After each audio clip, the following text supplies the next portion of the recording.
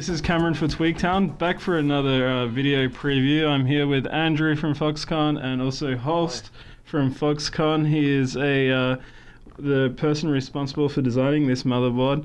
Now maybe if we can start with Holst, if you could introduce this motherboard to us, maybe start with the name of the motherboard and then talk about some of the features.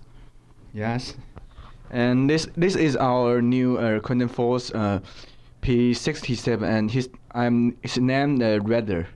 Radar. Yeah. The rattlesnake Radar. Yeah. Okay. Yes, and the spec is about we have a very powerful PWM solution. We have 12 phases and two phases for the VTT and two phases for the memory powers. And we provide some instant overclocking buttons, and you can use this button maybe in the OS, or you just use this button and you can change the FSB instant. Yeah. Instantly. Yeah. Yes, and when can the user overclock using the OC button? Is it only when the system is booting? Is that the only time they can push the OC button?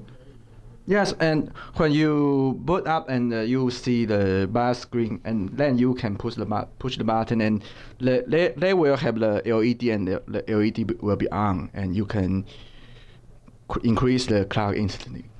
Okay. Now, this motherboard is based on the upcoming Sandy Bridge and Intel P67 motherboard. The connector slots here.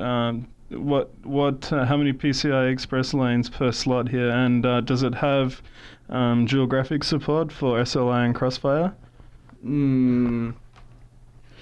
If you use the only one single PCI Express is by 16 lanes, and if you use two graphics is by 8, and we support the Crossfire technology. Okay. Now, if we zoom out a little bit and we switch the board around, I can see here there is actually two USB 3 connectors here. Which chipset are you using to provide the USB 3? We use the NEC solutions. I think it's the now it's the most popular solution for the USB 3. And it is good. That's most important, yeah. Okay. Yeah.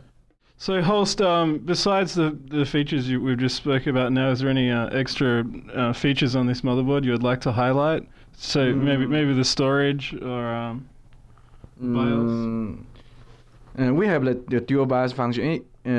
Not like other manufacturers. Our dual BIOS is you can burn different BIOS in the SPI ROM.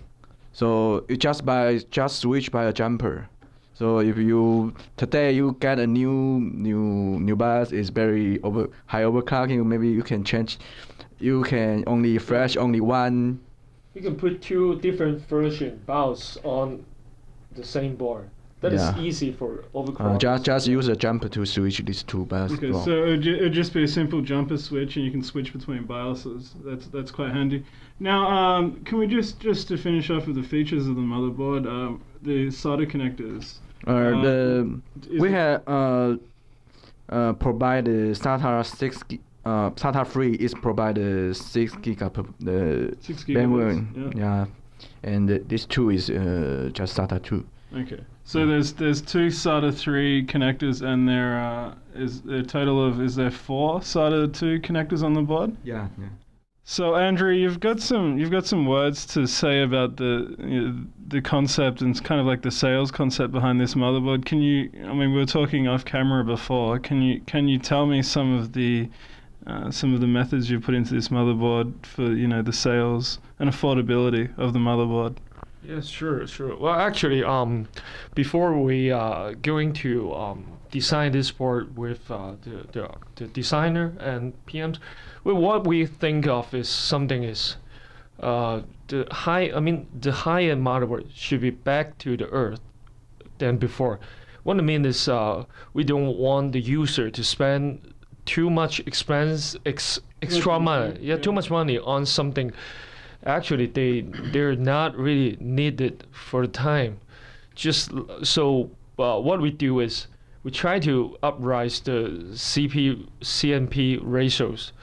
What that means, we just want people to spend money on the performance, what they can really have, not gonna spend money on something maybe they only use one time or two times again. So you would say that on this particular motherboard, it is still a high-end motherboard, but you've cut out some of the unnecessary features that people probably don't need, and that's reduced the price down, making it more affordable, but sort of maintaining a pretty high standard. And you were also saying just before that you think this is a kind of trend that you've seen in the motherboard industry, not just from Foxconn, but from some of your competitors as well. Yeah, that's what we found before. Because, I think that the user, the user to buy a high-end motherboard, the concept of them maybe change all the time. But I think this is the time to reduce something we don't need it, and back to the real core value.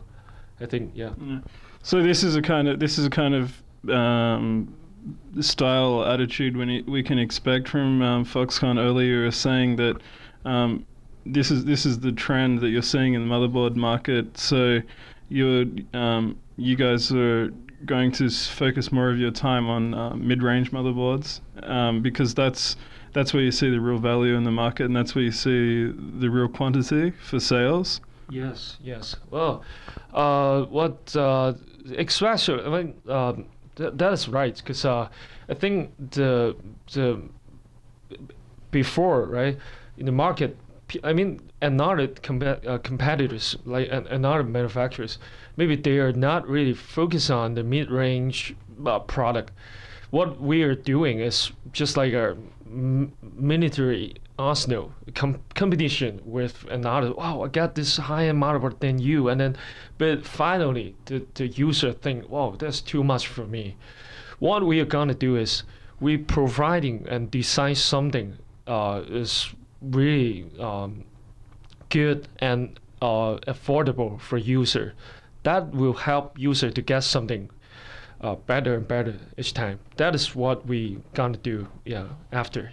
Now, Andrew, just to finish off the video here, this motherboard, it's the Foxconn Quantum Force P67.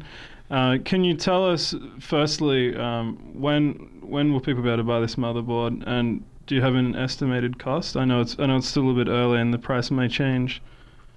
Well, as I said, right, the cost should be very affordable for users. But I think this one is the most, the highest end P67 for Foxconn Quantum Force series.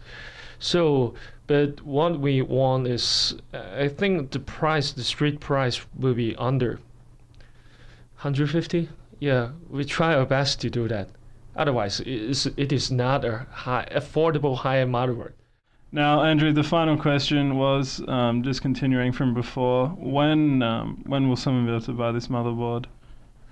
Well, we try our best to catch up the launch time with Intel. So I think, the user can be, enjoy this one very soon. Yeah.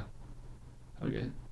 This has been Cameron for Tweaktown at the Foxconn headquarters in Taipei, looking at the Quantum Force P67 motherboard, here with Andrew and Holst, the designer of this motherboard. Catch us again soon for some more video content at Tweaktown.